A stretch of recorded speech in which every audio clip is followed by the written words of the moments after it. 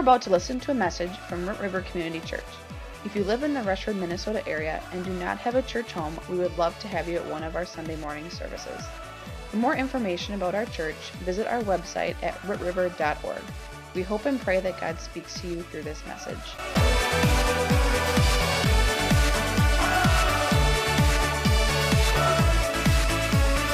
I want to start a new series this morning called This is Living. It really kind of comes from a theme throughout Ephesians, highlighted in Ephesians chapter 2, verse 5, when it says that we are once dead, but through Christ, He has made us what? He's made us alive. And so if you really want to live life, you need to live for Jesus Christ.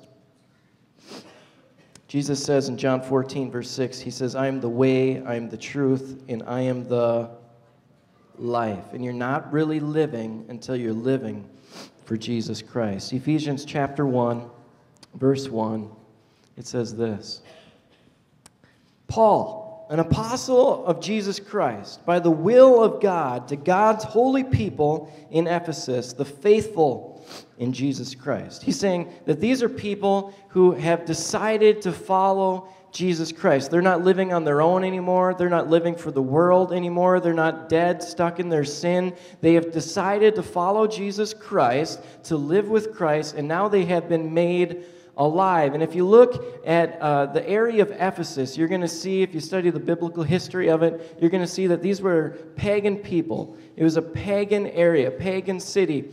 They worshiped pagan gods, and it was kind of the epicenter of all pagan worship. But these were men, these were women that Paul is writing to who decided to live with Jesus Christ. So it goes on to say in verse 2, grace and peace to you from God our Father and the Lord Jesus Christ. Now tune into verse 3. It says this, praise be to the God and Father of our Lord Jesus Christ, who has blessed us in the heavenly realms with how many spiritual blessings? Is it one spiritual blessing? You think it's two spiritual blessings? How many would be okay with if it was just three spiritual blessings, okay? It says every single spiritual blessing in Christ. Paul's saying, hey, you can live your life on your own, but if you live for Jesus Christ alone, that's real living. Because with that comes every single spiritual blessing. So I want to title this message here this morning, Living on Your Own versus Living with Christ. And students, I was kind of thinking about you this morning, the people just up on the stage with me, how you just finished school and living underneath your parents' roof, and now you're kind of excited probably about going out in the future, near future, and living on your own. So me, with that transition of living underneath my parents' house and just kind of finishing high school and then going off to college, I was really excited. I was kind of excited to live away from my parents. I love my parents and everything, but I was just excited to go out and to live on my own. I was excited to live on my own time. I was excited to live on my own schedule. I was excited to live on my own rules, so to speak. I was excited to live on my own money. But then I realized I didn't have any money. No money whatsoever. And students, you're not going to have any money either. So students, Krista and I, after much prayer and fasting, much prayer and fasting, I'm kind of being facetious, we kind of thought about just one piece of advice to give you. And we know that you're excited to go out, to grab the world by its horns, to move away, to be out living on your own. And we would just tell you this, when you walk out your parents' door, I would just encourage you to turn around and walk right back in and just live with them for as long as possible. I mean, just milk it for as long as possible, okay? You got it good. You got it good there, okay? You're gonna know that sooner or later that everybody thinks that you're really Kevin Feller's like, get out. Some of your parents are like, Mike. But you're going to realize that everyone thinks that you're not really living until you're living on your own. But you're going to realize that living on your own is just surviving. That's not living at all. I remember going off to North Central University, and there's no meal plans. Or there's a meal plan, but my meal plan, it only had 10 meals. And then on Sunday evening, there is no meal. So all these students were like running around crazy because we didn't have any food. I'm telling you, you're going to go to college or you're going to go on to wherever you're going and you think that you're going to go and learn something. All you're really going to learn is like 25 different ways to cook mac and cheese, okay? And 40 different ways to eat ramen noodles. And then you're just going to get so tired that you're just going to eat it like a big cracker or something like that. You're going to realize that you're going to go out on your own, and then you're going to be like, all this dirty laundry is going to be piling up. And you're going to realize, like, how do I wash my clothes? I got no spot to wash my clothes. How many parents know that all your kids do is they come home with like 5 laundry baskets ready to be washed, okay? I remember going to college and not having a spot to do my laundry, and so I had this one towel. I had one towel, okay? And it lasted me a whole semester of college. And it just hung up kind of in my door, on the hinges of my door, I remember, and it was just gross by the end of it. I'm just telling you, you had it good living with your parents, okay? Living underneath their roof. You're not on your own, but you're living underneath your parents' roof and the blessings that come with it. And this is just a message that kind of relates to that. Living on your own versus living with Christ alone. Living under your own roof, having it your own way, or living underneath the blessings of God. How many spiritual blessings? In Ephesians chapter 1, verse 3, was it 2? I forget, was it 3? Every spiritual blessing. Every spiritual blessing. I think about the prodigal son that we read about in Scripture, how he left home early and he wanted to go out on his own and kind of make a name for himself. But it didn't take him very long to realize that he had everything that he needed back at his father's house. And so what did he do? He went and he returned to live underneath his father's roof, underneath the blessings that came with his father. Now that is living. And Paul says here in Ephesians chapter 1, this is for God's people. This is for God's people. This is for people who have decided to live with God, to not live on their own, but to live with God. You're going to receive all that you need. You're going to receive every single spiritual blessing. There is no life outside of living apart from Christ. If you truly want to live, you need to live for Christ. If you truly want to live, you need to live not out on your own, but live with Christ alone. Amen? Amen. Come on, amen? Amen. You got every spiritual blessing when you're living with Christ. So here's 3 different spiritual blessings that kind of come. The first one is provision. When you're living with Christ, it means you're living underneath His provision. 2 Peter 1, verse 3 says this, His divine power has given us everything we need for life and godliness. So when you're living with Christ, you're going to be living underneath His provision. That's one of the spiritual blessings. So when you're living back at your parents' house, some of you might remember this, you're going to remember that you just had everything that you really ever needed. I mean, I know for me growing up, at least, like I never had to buy anything. I was kind of one of those spoiled kids. I'll admit it. I was one of those spoiled kids who never bought like a vehicle, who never bought or paid for your own insurance or anything like that. I never had to fill up a gas tank on my own or anything like that. I drove around my parents' huge Chevy Suburban and just it went through gallon of gas after gallon of gas. I didn't think about it at all. I'd drive all over, and I didn't worry about it because it was all provided for me. I was living underneath my parents' roof. I remember, the food that we had. It was like unlimited amounts of food. And some of you parents, you're like food hoarders, okay? If you're like my parents, you've got like, your fridge is stuffed full of food. You can't fit anything more in it. I'm looking at Dwayne and Shirley right now. And then you got this big pantry of food, okay? And then food everywhere, like food in the mud closet and food in this closet. And then you've got like, you don't just need one deep freeze, right?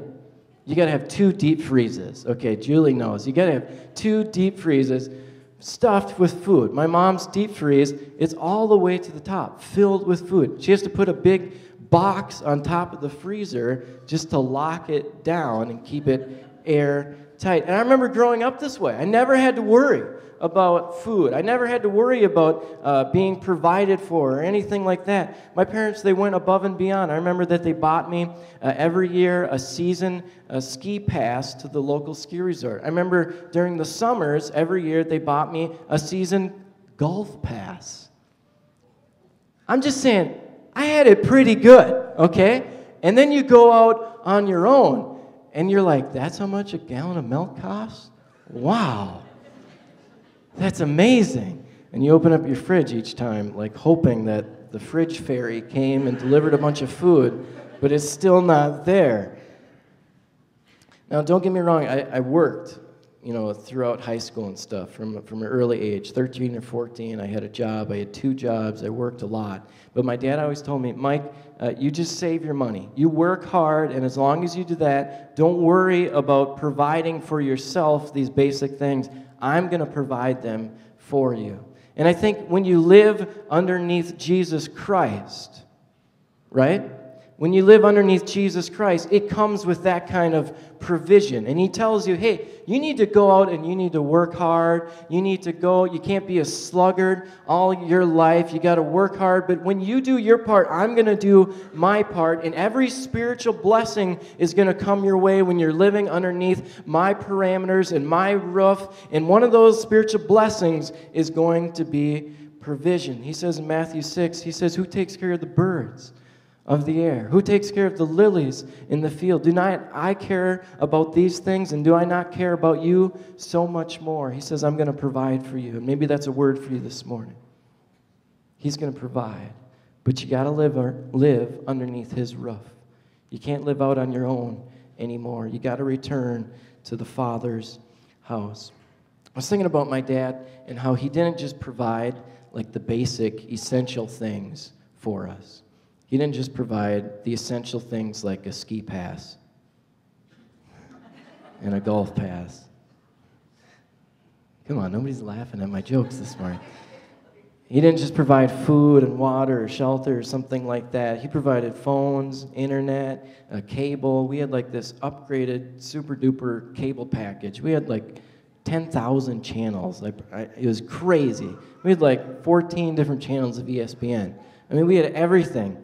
Everything. It was like the upgraded package. And I was thinking about in the same way how God doesn't just provide the basic things that you need in life, but when you're living underneath his parameters, when you're living for Christ, that means he's going to provide for you everything, even things that you might not need. And so you say, hey, I don't just need some financial provision right now. I need some emotional provision right now. God, I'm feeling kind of down. I need some joy. I need the joy of the Lord to be my strength. And you might say, I'm feeling kind of stressed out right now. And you say, God, I need some peace in my life that transcends my understanding. And you say, God, I'm feeling kind of fearful right now. And you say, I know you've not given me a spirit of fear, but of love and of power and of a strong and sound mind. Now that is living. It's living underneath Christ's blessing. Turn to your neighbor this morning and say, now that's living.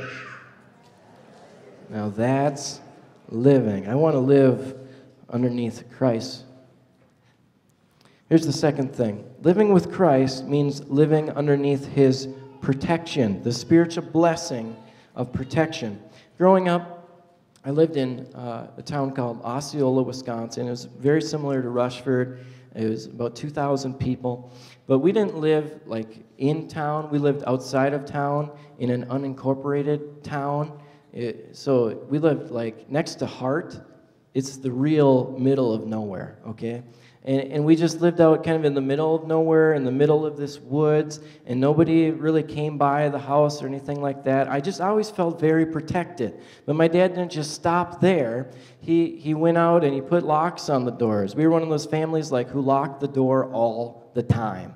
You know, if we like ran to the store for 5 minutes, we're locking the door. But we don't just lock the door. My dad has an alarm system on the house, okay? So we don't just lock the door, we turn on the alarm system. So it's got this keypad, it's got motions, sensors. My dad had guns.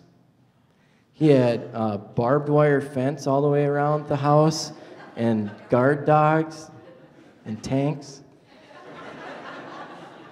No, I'm just joking about the last few things. But I just growing up, I was very protected. That was one of the blessings of growing up where I did. I was living it large, underneath my dad's house, living protected. And then Krista and I, I went by myself, and I met her there. We went to North Central University, which is in downtown Minneapolis. And I didn't really know what being scared meant until I moved a block off Chicago Avenue in downtown Minneapolis. Kids getting mugged in the park. I didn't know what getting mugged meant in the park. Gangs, drugs, gunshots. And I know Brittany Cuss is going to North Central, so we're going to lay hands on her after the service and pray over her, okay? I remember Krista and I, we'd go out street witnessing in Minneapolis at night. And this one time I happened to be by myself, and it was probably like 10:30, 11 o'clock at night, and I remember this guy's name. His name was Kevin.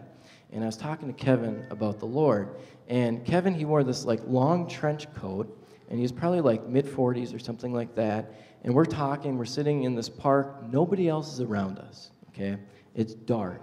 And all of a sudden, Kevin opens up his trench coat, and he's got like tons of knives, like in the trench coat. And I think to myself, I didn't see that in East Farmington growing up.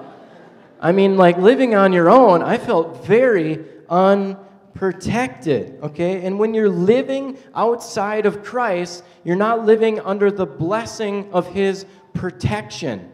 So if you want to be protected, if you want to feel secure, you need to live under Christ and under the blessing of His protection. I was thinking about David in the Old Testament, how David, he was a man who lived for Christ. And then all throughout his life, God protected him. A lion came his way. Krista and I just went to the zoo in Wisconsin Dells. We took the kids, and we saw these huge lions. And I was thinking about David fighting this lion. But David was living underneath Christ, and underneath Christ's blessing of protection. And through that process, David was protected. And then a bear comes, and David is protected. And then we all know that this huge 9.5-foot tall man comes David's way named Goliath. But yet David, again, he's protected by God. He's living underneath God's blessing of protection. And then Saul comes, and Saul is jealous of David, and Saul tries to kill David and harm David. But all along you see Jesus' protection over David. John 10:10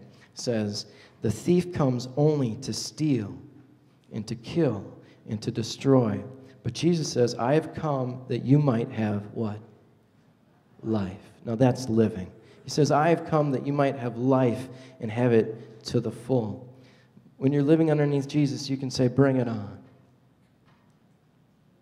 Bring it on. You can say, I don't live for myself anymore. I moved in with the King of all kings, who controls the universe, who made the sun, the moon, the stars, the earth, the galaxy. I'm living underneath His protection. Growing up, my dad's security system, when it would get set off, it would have like this annoying beep. Anybody have a security system, home security system? Do you know what I'm talking about? This annoying beep. Nobody here does. We live in Rushford, yeah. Why would we have it? My dad did. So this annoying beep, like, meh, meh, meh. And then this voice came over the intercom all throughout the house, and it said, intruder, intruder, intruder, alert, alert, alert, intruder. And then it'd go back to super loud. And I was thinking about how when we're living for Christ, we have this home security system built into us, and it's called the Holy Spirit. And danger comes our way, sin comes our way, and this voice inside of us comes on the intercom of our lives and says, alert, alert, alert, intruder, intruder, intruder. That's the kind of blessing that comes with living for Christ. That's the kind of protection that comes with living for Christ. Don't try to live life on your own anymore. Turn to your neighbor one more time and say, I'm living under God's protection. Can you say that to your neighbor? Here's the last thing I want to say this morning. Living with Christ means living under His plan. Living underneath His plan. Ephesians 1, it goes on to say in verse 11, furthermore, because we are united with Christ, we have received an inheritance from God. For He chose us in advance, and He makes everything work out according to what? To His plan. Living for Christ means living underneath His plan. Living on your own, it can be hard. And you graduates in the room at your graduation parties, I bet every person came up to you and said, so what's your plan? What's your plan? Oh, that's nice. What's your plan? Oh, that's congratulations. Awesome. Good job graduating. So what's your plan? What's your plan for the fall? What's your plan for life? What's your plan? I remember at my graduation party, I just kept hearing that over and over again. Till you're kind of like sick of it, okay? And you just say like, okay, just drop the card over there. And I'm joking. But that question, what's your plan? What's your plan? And some of you adults in the room, you still don't know the plan. You're just kind of like me. You're making it up as you go. You're like, I don't know. That sounds good over there. We'll go with that plan over there. Kristen and I were trying to remodel our house a little bit, and people keep asking me, so what's your plan? And I'm like, well, to be honest, I'm kind of winging it, okay? I don't have really much of a plan, okay? When you're living on your own, that's the way you're kind of living, and this plan thing comes up all the time. People ask you different questions. They ask you, what's your savings plan? What's your insurance plan? What's your retirement plan? What's your plan to pay off your mortgage? What's your plan to pay off your car? What's your plan to save for your kids' college? What's your plan as your parents get older? What's the plan for them? What's the plan for you as you get older? And there's all these like plans that we need to make. And I was just thinking about how like growing up, that's really living, is when you don't have to plan anything. Like my kids, they don't plan nothing. We plan everything. They say, what are we doing today? We say, well, we're going here. They say, what are we doing today? Well, we're going here. They just ride around in the back of the Suburban all over. They don't even know where we're going, but Mom and Dad are taking them somewhere. And sometimes we look back in the rearview mirror and we say, wouldn't that be nice to like just sit in the back seat and not have to worry about anything? You don't have to worry about provision. You don't have to worry about protection. You don't have to worry about the plan. The parents have the plan underneath control. And we say you kind of say to your kids growing up, like, here's the plan for the next 18 years, okay? You don't have to think very far ahead. You don't have to think very long. You just kind of do what we tell you to do. Here's the plan. You're going to go to school. You're going to learn this. You're going to love God. Here's the plan. Here's the plan. And that's a blessing that really comes when you're living underneath your parents' household still. And that's the blessing that comes when you're living underneath Christ. You don't have to worry about the plan. And to wrap this up this morning, I want to invite Mona up to play for us a little bit. I was thinking about back to David again in the Old Testament. And I was thinking about, I was kind of reading into the story a little bit. So this is actually isn't in the Word of God. Okay? This is just like me reading into the story a little bit. But I was thinking about David's brothers.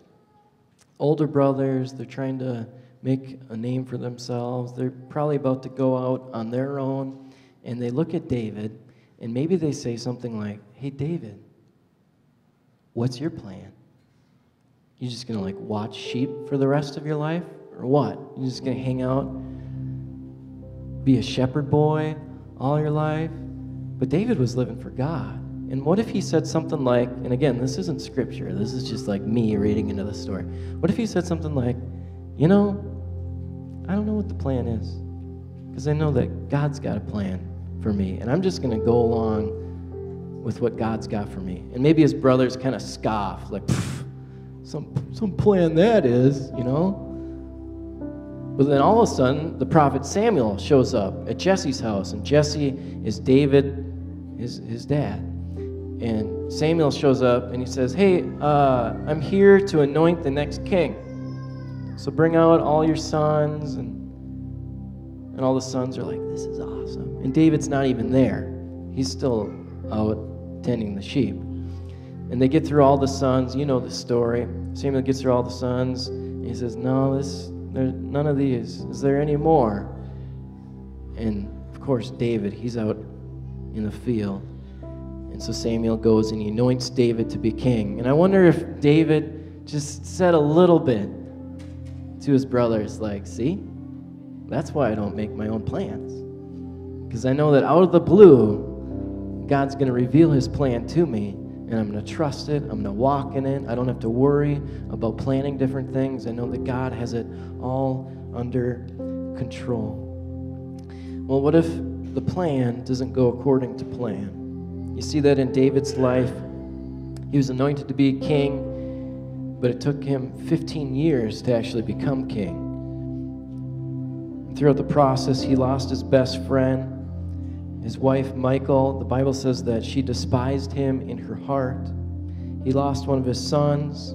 He was betrayed by another one of his sons, almost losing his entire kingdom. So what happens when the plan doesn't go according to plan? Do you still want to live underneath Christ? Do you still want to live underneath his blessing? Or would you rather go out on your own? David stuck with God. And he said, God, whether good times come, whether bad times come, blessed is the name of the Lord. I will trust you.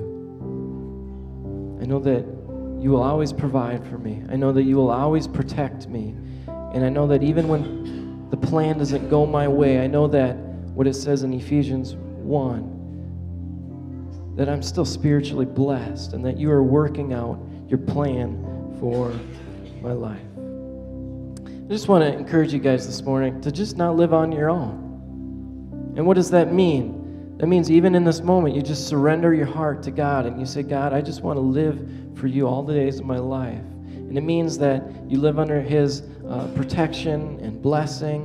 And it means that you live under his plan, but also means that you have to live underneath his parameters that are found in the Word of God. And you choose to love God with all your heart, with all your soul, with all your mind, with all your strength. Friends, you're not really living until you're living for Jesus Christ. Amen? Amen. Would you pray with me? So, Lord, thank you for your Word. Thank you how it teaches us how to live. Lord, I pray for people's hearts here this morning. I pray that all of us would just surrender to you a little bit more. We'd surrender our life to you. We'd surrender our heart to you. We'd surrender our will to you. We'd say, God, I don't want to live on my own anymore. I want to live your way. I want to live for you alone. And again, if there's anybody here in the room who just is praying that with me, would you just stick up your hand just as a commitment to God, just saying, God, I want to live for you. I want to live for you. Awesome. Awesome. Praise the Lord. Lord, we love you with all of our hearts. We pray that you'd continue to do good work in our hearts. Lord, I want to take a moment to just pray over this congregation, to pray blessing over them. That you would bless everything that they set their hands to, that you would bless their marriages, that you would bless their families, their children, their grandchildren. Lord, I pray for some parents in the room who maybe just heard that their kids want to get a divorce. I pray that you'd be with them, that you'd give them the words to say, that they would continue to trust you, that you'd restore what is broken. We love you, Father. You just listened to a message from Root River Community Church. For more information about our church or how to make Jesus the Lord of your life, visit our website at rootriver.org.